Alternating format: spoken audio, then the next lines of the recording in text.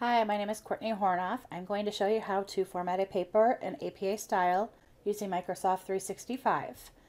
Before I start though, sometimes online apps don't allow you to select text or copy text the way you would normally do. So some keyboard shortcuts that might be helpful during this video. Control A, so if you hold down the control key and hit A, you'll select all, which means you'll highlight all of your text. Control Z is undo, Control X is cut, Control C is copy, and Control V is paste. Hopefully that makes it a little bit easier for us to move through this. Okay, I've already included my paper in a Microsoft Word document in 365, so I'm just going to go ahead and start here. The first thing that you want to do is you want to think about your title. Okay, the title of my paper is An English Student's Guide to the Rhetorical Situation. Okay, that title is actually 54 characters long with spaces. When we go to put in the running head, however, it needs to be under 50 characters. And it also should communicate a message, an actual complete message, so that your people know, your audience knows what your paper is about. So an English student's doesn't work even though it's under 50 characters because it doesn't really communicate the gist of what your paper is about. So I've shortened my title to Student's Guide to the Rhetorical Situation because it captures the message in under 50 characters. Okay? So I'm just going to move that up for a second and we'll go ahead and start formatting. The first thing I want to do is hit Control A so that all of my text is selected. Then I'm going to change the font under the Home tab to Times New Roman 12. Then in the paragraph section of the Home tab, I'm actually going to click on the little tiny arrow at the bottom right. And I'm going to change my spacing to 0, 0, and double. So under spacing, the before should say 0, the after should say 0, and the line spacing should say double. Once you have those set, you're going to click OK. And then your paper should have automatically double spaced. Okay, I do have an extra space here, which I'll remove in a little while. You may want to verify that you have 1-inch margins on the top, bottom, left, and right.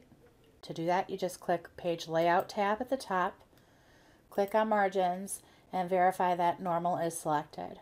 Normal is automatically set up so that your margins are 1 inch on all 4 sides. Okay. Then you'll click Insert, Header and Footer. And in that section, you want to go to the options on the right side.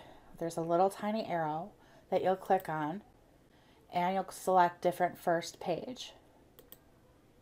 So Options, Different First Page. After you've done that, you'll notice that the options to click on to move between first page and other pages opens up on the left side. So the first thing I want to do before we actually type anything in is I want to adjust this table so that my running head will actually fit. So I'm going to hover over or move my mouse so that the double-headed arrow shows up. I'm going to click and hold my left mouse button down and move it to the right. So I have a little bit of space left. And then I'm going to do the same thing with the section dotted line in between the first column and the middle column, and I'm going to drag that as far to the right as I can so that I have 3 sections, one maybe little tiny section in the middle, and then in the right one I'm going to type the number 1. In the left section I'm going to type the words running head. The only word that should be capitalized should be the R, or the only letter that should be capitalized should be the letter R. So everything's lowercase except R. Following that, you'll actually put in the shortened version of your title, and all of that should be in capital letters. So the shortened version of your title and the R in running head should be capitalized. Once you've done that, you want to select this text, and then you want to click the Home tab and change that font to Times New Roman 12 so that you're consistent throughout your paper. Once you've done that, you'll click Other Pages, and again you'll move these little column dividers over, and you'll go ahead and put the shortened version of your title in on the left side. Now you don't include the words running head in the other pages.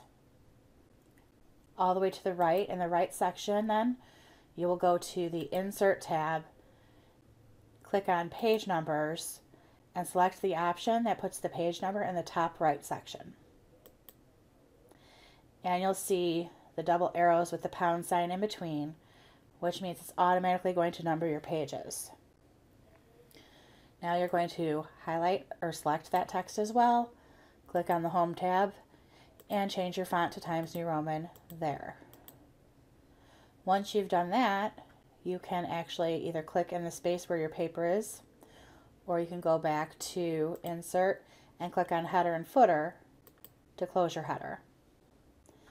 Now it does not show up until you're in a different view. You can do a print preview or you can do a reading view, and you're able to usually see it then. Okay, so the next thing I'm going to do is delete this running head and make sure that my title is on the top of the page. Okay, the title on in your actual paper is not going to be in all caps. The first letter is always capitalized. The only words after that that are not capitalized, the only words after that that are not capitalized will be like prepositions, articles, and some conjunctions. Okay, so I'm actually going to kind of cheat a little bit here, and I'm going to copy my title, so Control C, and I'm going to hit Enter once and Control V to paste my title. Right now I'm getting my cover page set up. So the first thing on your cover page will be your title, and then you'll type your name on the next line, and then you'll hit Enter and type your college.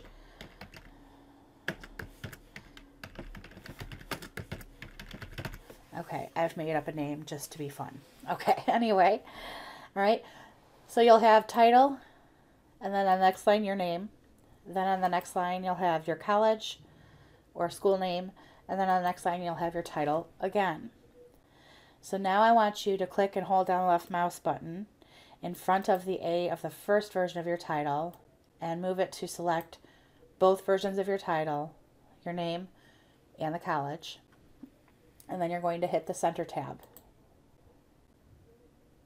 Okay, and now you're going to click in front of the first word of the first version of your title and enter 10 times. You'll go down and click in front of the next version of your title, or the second version, and enter 10 times. Okay, what that does is it actually centers the information on your cover page, and it should put the title of your paper at the top of your second page.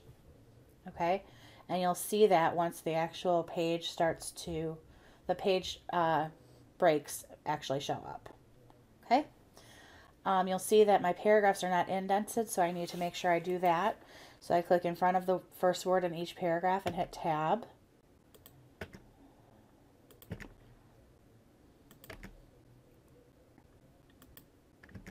Okay, and while I'm doing this, I can verify that my spacing is all consistently the same, which it is. And now my paper is formatted in APA style. And like I said, you can view it by clicking the View tab and then click the Reading View. and it will show you your paper with the running head and the correct page numbers. And you'll notice that the spacing is consistent throughout.